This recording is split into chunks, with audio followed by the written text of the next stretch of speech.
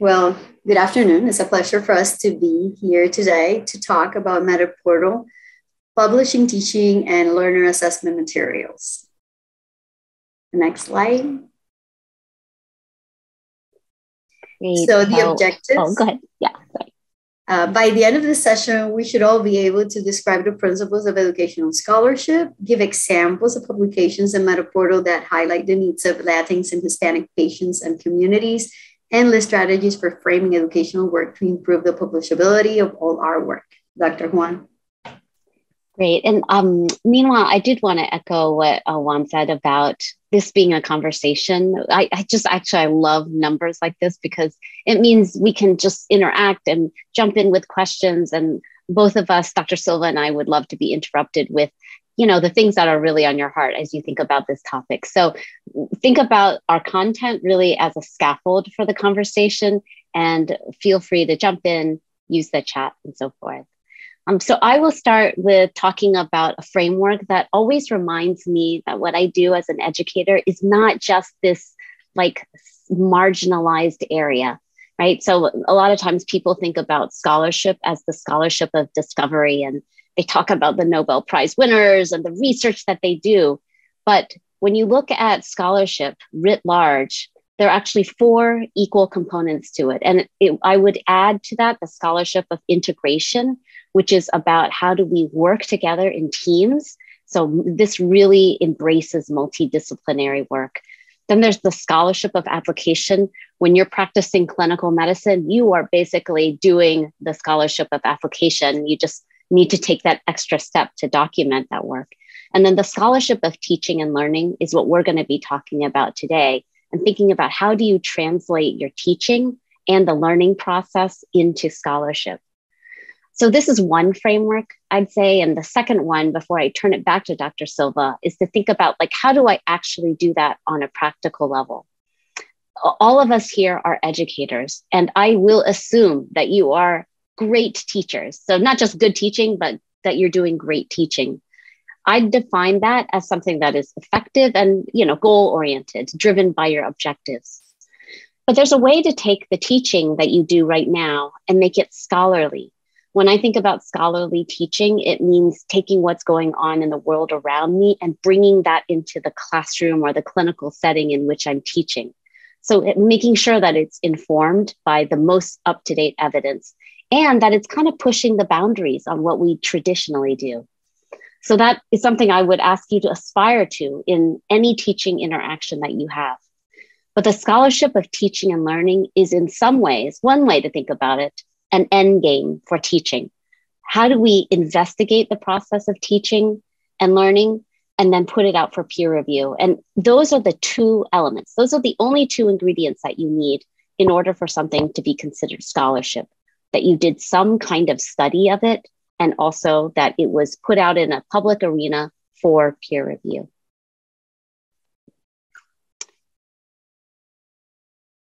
Back to Dr. Silva, yeah. So I'm going to talk a little bit about my story and how I ended publishing in MedEdPORTAL, because I think a lot of us go through very similar stories. So I'm a general pediatrician since 2000. I've been a faculty member since 2000. Most of my clinical work has been as a pediatric hospitalist. I finally took the board. The first time was given in 2019. I've been a general pediatric section chief, and Dr. Maria Soto Green was saying in the last workshop that sometimes we let people take our care of our careers. I did that. It lasted a very few years. It was not for me. I am a medical educator. That's what I do. So I've been a course director, clinical skills program director, curriculum office director, faculty development program director, associate dean for academic affairs, and accreditation office director. And for the last 8 months, I was the interim dean for academic affairs of the medical sciences campus. Also worked in accreditation at the LCME in site visits and with other accreditation agencies. And through it all, until 2018, I've only published twice. A lot of scholarship, invited guests, but publishing twice. I did very little research. And I tell myself, but it is true, that I had very little support because educational research is not one of the priorities of our institution. And I think it's general knowledge that the University of Puerto Rico has limited fundings, right? So when you decide to do educational research, you're kind of on your own. So one of the things I'm going to say, and I'm going to repeat it in the next slide because it's very important, is that it is never too late to start. I've been a faculty member for many years, and I just started 3 years ago to work towards my publishing goals. It's interesting because I can't say I never thought about it. Of course I did. Of course I did, over and over. And I had these ideas. I just didn't know how to go from the idea to the end result, which was scholarship, right? And MedEdPORTAL has provided the opportunity to align my mission, which is improving the health of Puerto Rican patients in Puerto Rico through better education, towards my goals with publishing. Next slide, please. So when you think about MedEdPORTAL, one of the things I really like about it is that you can make your work and your teaching and your leadership count twice. And that is one of the Dr. Huang's main ideas. And it actually, for me, everything started with her. So she gave a presentation with Dr. J.P. Sanchez, which I'll call JP from now on, at the Universidad Central del Caribe, from where Alvaro is. And I can see Alvaro, Dr. Perez around here.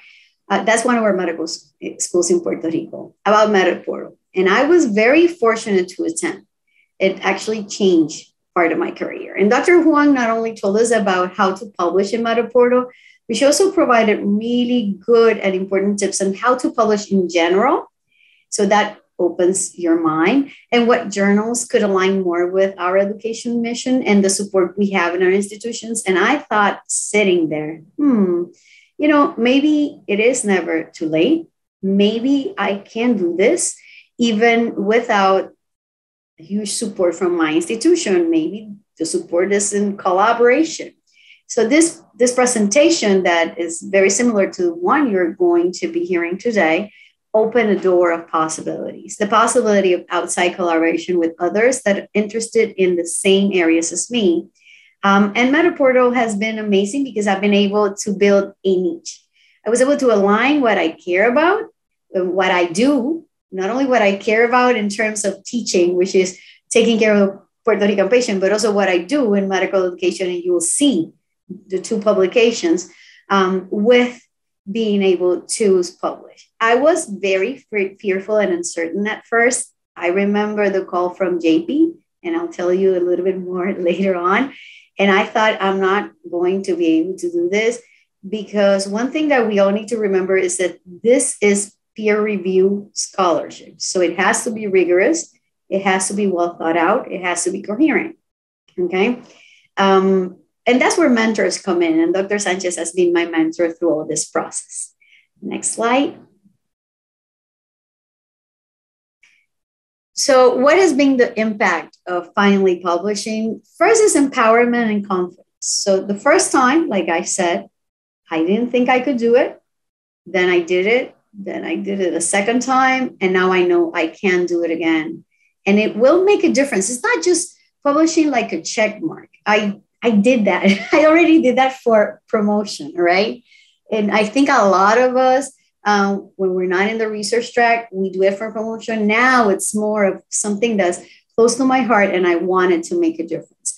So it is important to feel that confidence and be confident in what you do. It also provided a template for an publication. Once you know what is expected and once you know what you need to do, then it is a lot easier to go ahead. So 6 months ago, we were starting in our self-directed learning module, following the LCME guidelines. And it's interesting because, like I said, we don't have a lot of support. So we had to put a stop to that so I could be interim provost. Now, I just ended my interim time. So the first thing I did last week was call my colleagues and said, we're taking this again. We're doing this. So in a way, once you publish and you get involved, you need to be that motor that keeps running so others can see that they can do it. And we've also been involved in teaching and assessment in Spanish through the Medical Spanish, because counting twice, my module counted twice, not only as a clinical module and a teaching module, but also as a medical Spanish module. Dissemination around the world and the outside my profession. I've been invited to be part of the National Hispanic Heritage Month in the Philadelphia College of Osteopathic Medicine. That was after it was published. I've also been invited twice to the International Nursing Association. I was only able to participate once because the second time coincided with the last Líderes conference. You start building a reputation, and now I get invited to do multiple reviews for MedEdPORTAL. I just have one that I need to hand in before next week. And new national roles. So I'm a faculty mentor now, still being trained. And you get to spread the skills and knowledge to junior faculty in a targeted manner. And you also get to be a mentor. I just put in contact Pilar Ortega, who has also published in MedEdPORTAL through Medical Spanish, with one of my mentees at the medical schools, so they can publish together. So that's also very important. And like I said, all this started with a talk with Dr. Juan at the Universidad Central del Caribe. Next slide. This is a snapshot of my first publication, Taking Care of the Puerto Rican Patient, Historical Perspectives, Health Status, and Healthcare Access. Next slide. How it started. So it started with a call from JP. He remembered that I told him at that activity with Dr. Juan and him that I think I would be interested of doing a module of taking care of the Puerto Rican patient. And he said, well, you wanted to do this. I think you might want to present at some schools during the Hispanic Heritage Month as part of the methodology. Remember, this is research. As part of the methodology of implementing your module and getting evaluated and getting some results. So let's do something related to Puerto Rican patients, because this is an area that's is of interest to me, right? And he said, so if you can do it in the Puerto Rican island, you can do the same thing in the US mainland. I said, yes, I love this. I will do this. I said it very enthusiastically. In the process, I was fearful, right? And that is just normal. At points, I thought I was not going to be able to, but that's where mentors come in. He took me every step of the way. He would, most of the time he would cheer me on. He would go, yes, you can. Yes, you can. You can do it. It's turning out okay. It started with a call, but it ended with presentations at 7 medical schools in New York. And these schools wanted to collaborate. They were interested in the topic. That topic had not been done before. So they wanted to collaborate. And they also participated through the process of writing down the manuscript and submitting for publication. Next slide. So what is the process? So Dr. Huang is going to go into the process more in depth. But for me, the most important part of the process is to be very thorough and think about your objectives. What is the end result? This is teaching. Education always starts with competencies and objectives. It starts at the end. The same thing goes with educational research. What do you want your learners to know, to do? What attitudes and behaviors you want them to change? And then be sure to align it very closely to your evaluation method. Now, in my case, the evaluation method was provided to me because we had a student also working. So when the topic was decided, the student did the evaluation, and I didn't want to change it for her because she was a 4th-year student. And I thought, I'll align it. So I aligned my objectives to the evaluation, some nick and tuck there. And the third thing you have to do is search for similar publications. Not only as a template, it is important to use it as a template, but just because it is good form. You have to do your background.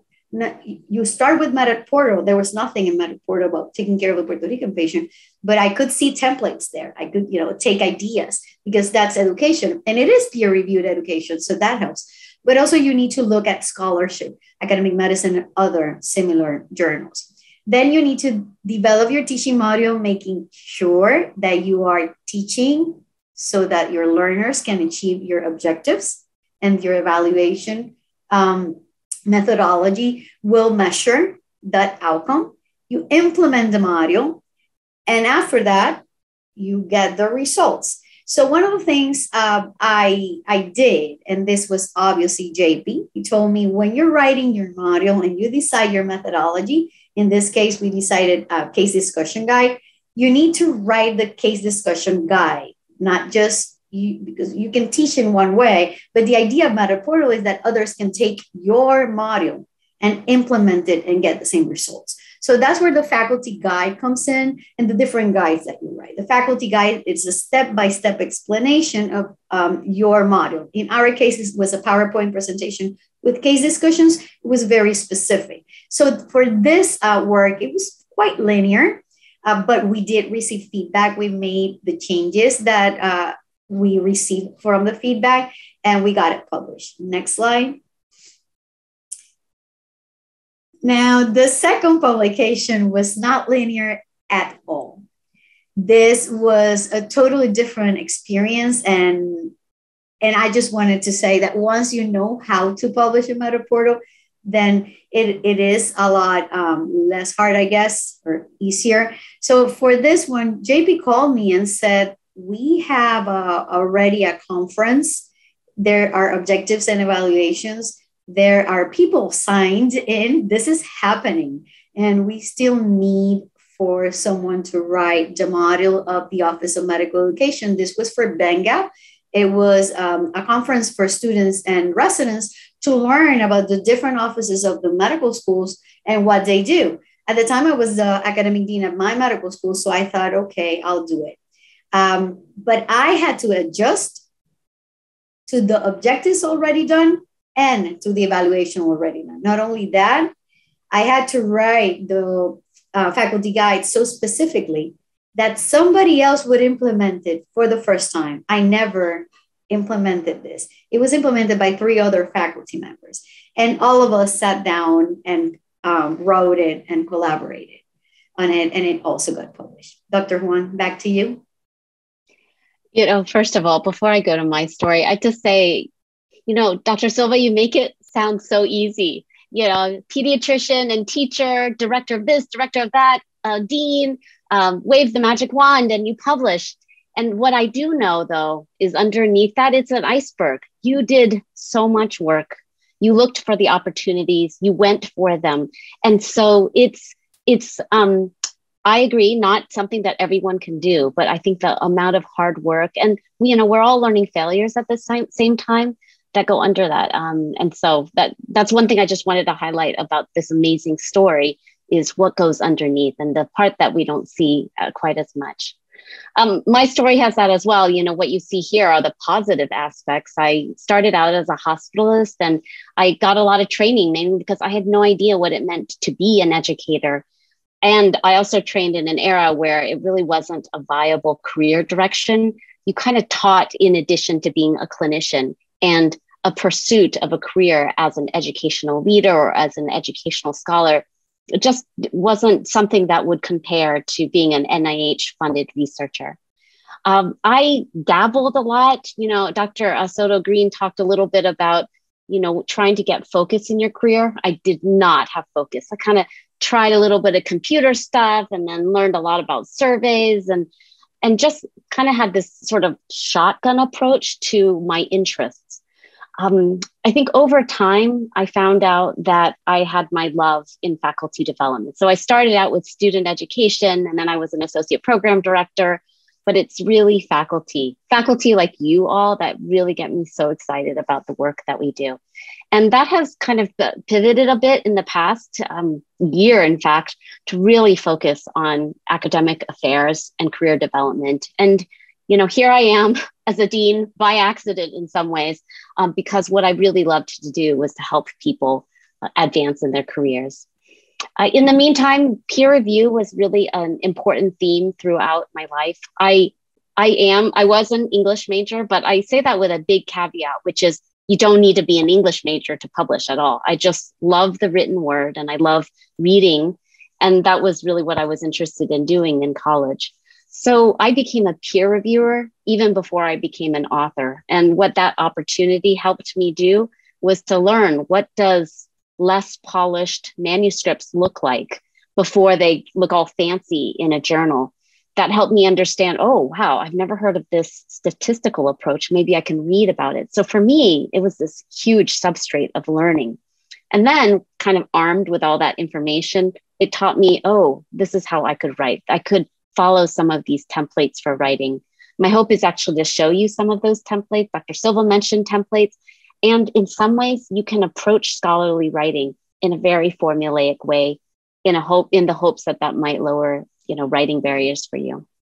And then after being a peer reviewer, I learned to write, do some more research, and then leaned into opportunities to be an associate editor, to be on editorial boards, and then finally, just my dream job, which is editorial editor-in-chief at MedEdPORTAL, clearly a title I can't even say myself.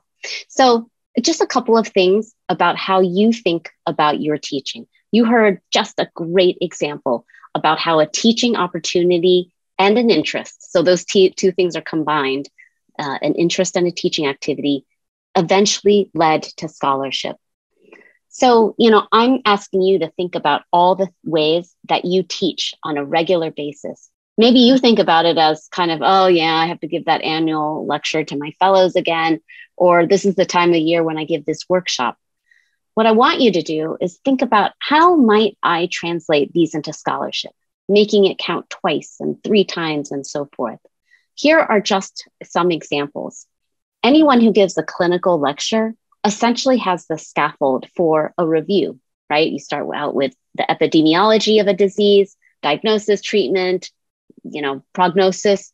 There you have an outline. So perhaps that's something that you could write a review about, either as a book chapter or as a clinical review. Then another thing that's a little bit separate from scholarship, but more about dissemination, which is a major theme here, is if I do a workshop here, maybe I can take it to the next level.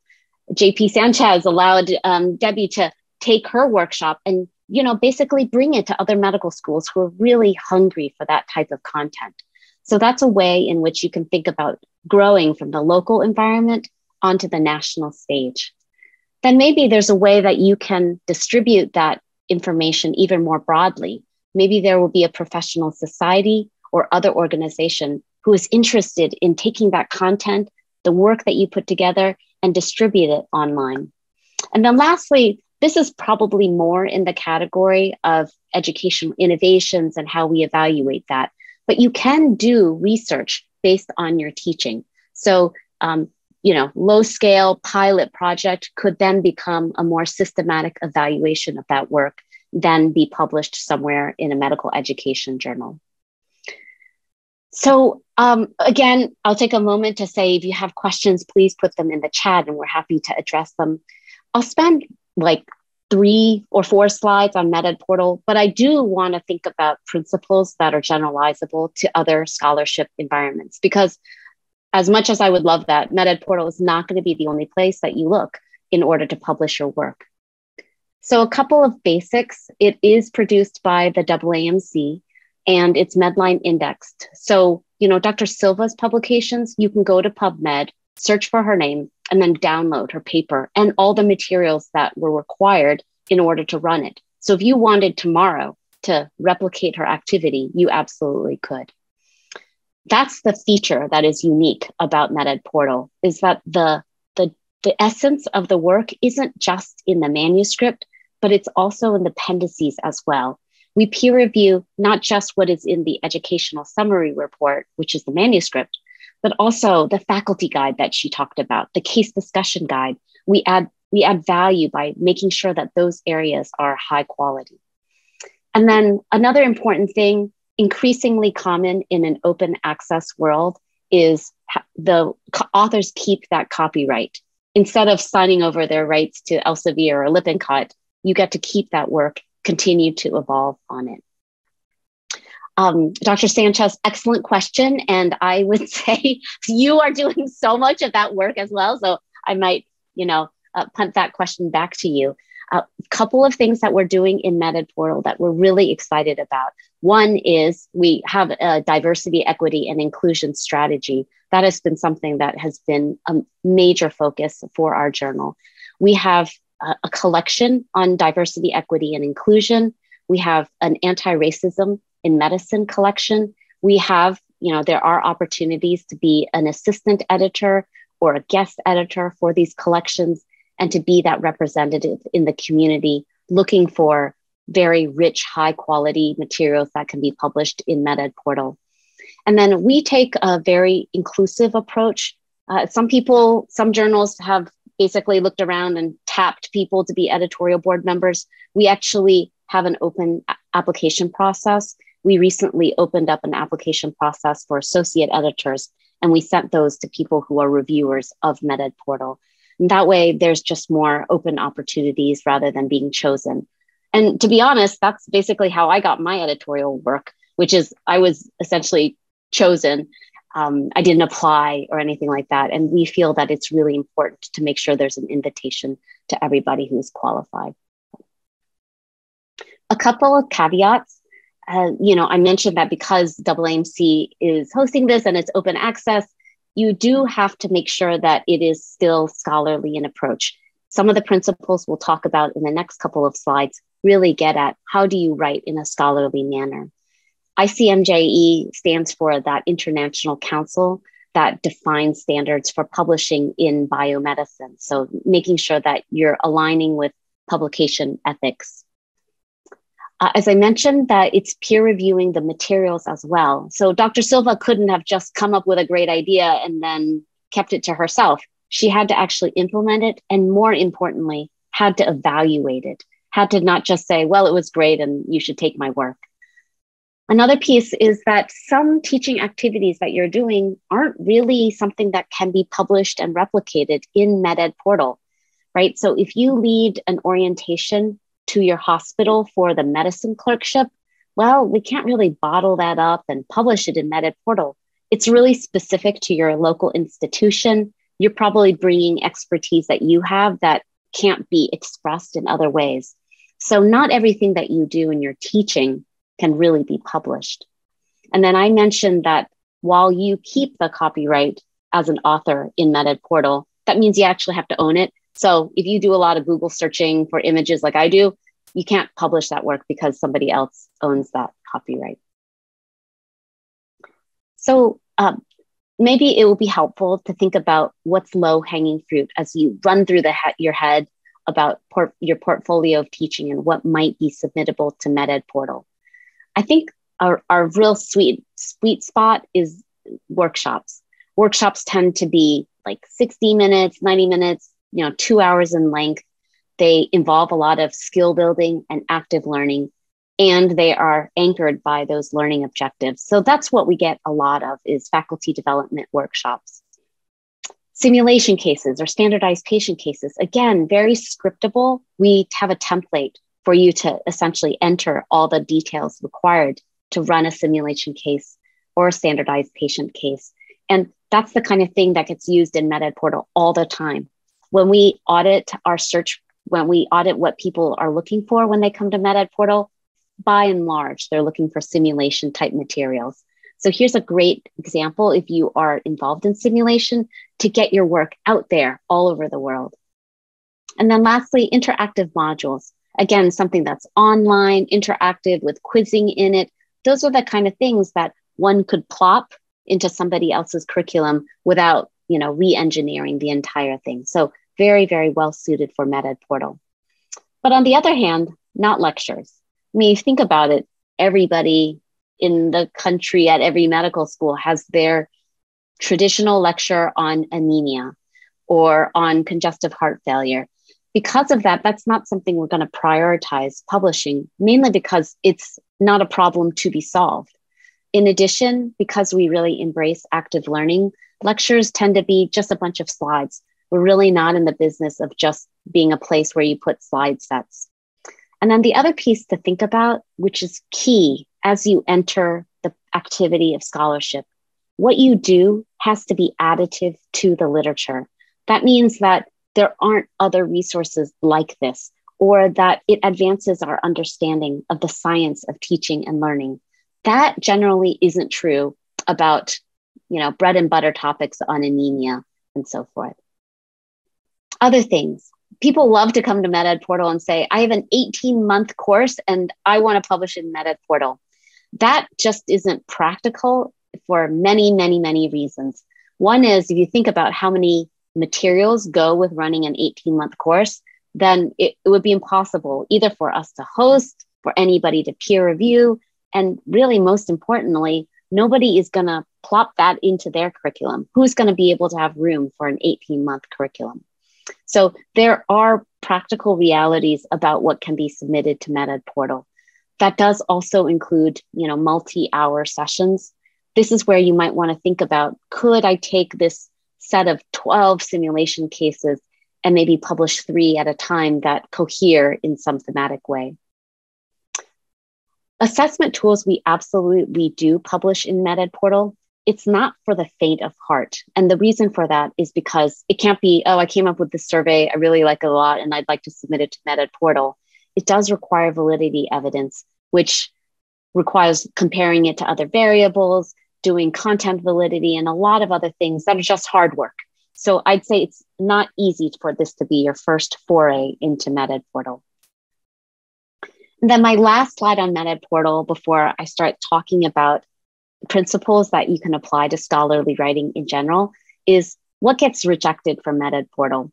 So one thing is we are a journal, just like any other publication venue. So we're not really in the business of disseminating work that's already out there. If you have a viral TikTok video, like all kudos to you, but MedEdPORTAL is really not the place since it's already out there. Sample size, always a key thing that's a problem in educational research because we only have a certain number of learners available to us. I would say we don't have a hard threshold, but if you are talking about single digits, that will be really hard for anybody to draw meaningful conclusions from the evaluation of single digit learners. This is a nuance, is around describing process rather than a generalizable activity. One key example is, like, let's say you collected 3 of the best teachers in your institution, put them on a panel and had them talk about career development. Awesome teaching activity, the kind I've done before, for sure. But how much of that can be packageable? How much of that is about, faculty member A's story and faculty member B's resources and expertise? That's not really something you could put into a submission that really represents that original activity. So those are really more about the process and less about the packageable elements. The last piece is also nuanced. And you'll note all of these things, I'm going to put it in the chat. We have an author center that kind of walks through some of the pitfalls that people can run into when they're trying to submit to MedEdPORTAL. One of those things is if the essence of your work is essentially go to this website, read this book, and download this paper, and we'll stitch it all together. That really is not necessarily unique or innovative. So that will struggle in the process of submitting it. So lots of considerations for sure. Dr. Silva mentioned that she is a faculty mentor. Those were the individuals who are happy to help you think through the teaching activity you're doing, potentially submitting it to MedEdPORTAL. So a little bit about preparation. I mentioned the educational summary report, which is essentially the manuscript. It's the thing that follows Glassix criteria for scholarship. And I put a lot of emphasis into this because this is the place where you showcase what you do. That being said, it does have to be presented in a way that's organized and aligned with scholarly principles. And that first principle is that your objectives are specific and that they're measurable, those SMART objectives. Objectives that are not particularly measurable are recognize or understand or feel or acknowledge. You want to make sure you do exactly what Dr. Silva did, which was she aligned her evaluation with her objectives. If her objective was to teach this skill, then her evaluation said this, found out a way to measure the skill in that learner. So something to think about not just when you submit to MedEdPORTAL, but in your work in general, is how do I make sure that I create an activity that aligns with what I want to do? I'm going to briefly take a quick run through each of the sections of a traditional manuscript, intro, methods, results, discussion, just to give you a guide for how you would approach a manuscript. This is the part that I hope is very generalizable, not just about MedEdPORTAL, but for any kind of manuscript that you're putting together. The first thing about the intro is this is where you make an argument for why your work adds to the literature. So I borrow from Lorelei Lingard's framework, problem, gap, hook, and I've modified it to be problem, gap, purpose, which is a little bit easier for me to remember. So the problem is essentially a statement of the problem that you're trying to solve. For most people, it might be a clinical problem. A lot of the submissions to MedEdPORTAL are educational problems or training gaps. Now, the second one is the gap. And I don't mean it's just a reiteration of the problem. The problem is that our workforce is not diverse. But that's not the gap. The gap is the gap in the literature. And it's important to say, therefore, but when we look in the literature, there are not, specific initiatives that focus on this part of the problem. What I see people fall into a lot is they say, we have a problem. For sure, we have a problem. But that gap has been filled by so much of the literature. There are systematic reviews, there are dozens and dozens of papers. And so it's really unclear what that manuscript might actually add to the literature. And then lastly, simply put, it's just a statement in a very clear way about the purpose of the work. So I'll give an example that when I was an associate program director, we were struggling trying to recruit applicants who are from historically unrepresented backgrounds. But we were curious, well, we know what we do and we're trying to do, but I wonder what everybody else is doing. So what we did was we did a national survey and we asked internal medicine residency directors around the country about what they were doing to recruit those applicants who are underrepresented. The problem statement in our manuscript was, the problem is our residency workforce is not diverse and it doesn't give the pipeline that we need to have faculty that are more diverse. The gap in the literature is a lot of people have talked about their single site intervention, whether it was holistic review or second site visits or these kind of things, but nobody has stitched that all together. And so therefore, and then we go to the purpose of our work was to conduct a national survey to essentially collate strategies used around the world, used around the country to recruit underrepresented faculty residents. So that would be one way to kind of play out the intro. The method's a little bit more straightforward, especially when you think about it as a recipe for what you're doing. The key questions for any study at all is what you did, who did you involve, where did it happen and how. For MedEdPORTAL in particular, there's a lot of focus on the how. So again, this is why those faculty guides are helpful. The step-by-step, well, we grouped people into small groups of 5. We had them talk for 15 minutes. Those kind of details are really critical to the method section of an educational innovation, especially in MedEdPORTAL. I won't talk about the results so much because they are generally focused on your evaluation. It's also hard to be kind of templated about it because it's so specific to your project. But in general, they should really follow the way your methods are. So if you talk about, we trained up facilitators in order to deliver this content, then your results section should say, we recruited 6 faculty to be facilitators.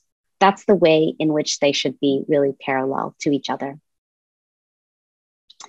I'm coming up on my last couple of slides. The discussion section is for everybody, definitely me, the hardest part of the manuscript. And I have a 5-paragraph formula for approaching the discussion. The first is it should be kind of like your public relations statement, something that is a summary of what was accomplished in your work. I generally stay away from numbers or description of why I found what I did. I keep it pretty simple. In our national survey, we found these themes. Paragraph number 2 and there might be multiple paragraph number twos, is where you repeat your results, but more importantly, describe why you found what you did. So don't just say X% of our faculty, experienced this. Talk about why you found what you did. That's really what the discussion is for you to kind of speculate on the underlying reasons for your results. The third thing is about putting it in context. What did you learn from having implemented your work? So I'm sure Dr. Silva, in the 6 times that she gave one of her workshops, learned something and has the opportunity to share those lessons learned with other people. Paragraph 4 is universal. Every single discussion section needs to talk about the limitations of the work that you did. It needs to be a reflective critique of your own work. That being said, I'm surprised at how many people still leave limitations out of their papers. And then lastly, paragraph 5 is your next steps. What would you do as a result of what you've learned? What would you recommend for other people? What other learner groups would you like to implement your work on? So that's kind of a rundown of all the manuscript elements for MedEdPORTAL, but also applicable to other things. So I think I'm going to turn it back to Dr. Silva. Thank you, Dr. Huang. So for the last 2 slides, I would like to start reflecting a little bit of collaborative writing. And the reason is that because MedEdPORTAL, when you have the experience, it gives you a template to follow. I definitely think that it helped me a lot to work collaboratively with others that have been through the experience, the prior experience of working with MedEdPORTAL. Like Dr. Huang just said, they're mentors, they're MedEdPORTAL faculty mentors. And in my case, I had JP. And because it is research and it has to be rigorous, but at the same time, you are doing what you do every day, which is develop an educational module. You might not go through the process as it should be. So it is really important to look for those mentors. And collaboration has been key in the success of our 2 publications. I think that learning to work with others linearly or otherwise have been an amazing experience for me. And that prior experience that JP had and others had in our group definitely helped us. He would put us back on track and pinpoint again, remember objectives and evaluation, remember. And once you get the need of what you need to do, then it was me that would say remember, you need to make sure that you're teaching what you're evaluating, because if not, it's not going to work. Those are the things that collaboration will help you with. And divide and conquer. Collaboration is about dividing the work and conquering and making sure that it is very purposely done. So use some platforms. I would say we use Dropbox, Teams, Google Forms. We've used everything. And it helps keep everyone organized and in the same page. And it also helps to take everyone to the finish line, just like project management. Next slide. And I will end with some lessons learned.